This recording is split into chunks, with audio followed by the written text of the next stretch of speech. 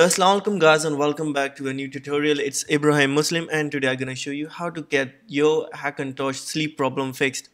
So basically this tutorial is for those who are using Nvidia or AMD graphics card and their system does not work after it went to the sleep. For example, the system went to the sleep and they just came back and they tried to wake it up. The system will itself wake up, but it will give no output to the monitors. That means the problem is with the graphics initialization. After it went to the sleep, the OS X was not able to initialize the graphics or the graphics output. That's why everything starts working except the display. To get that thing fixed, all you need to do is you need to open Clover configurator and then you have to mount your EFI partition.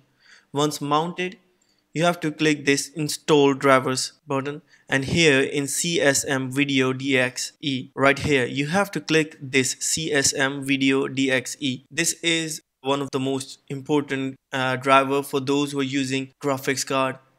In my previous tutorial, I showed that this CSM video DeX will fix a abnormally stretched Apple logo, and in this video, this CSM video DXE will help your Hackintosh to wake up. It worked for me. I'm using Nvidia GTX 970.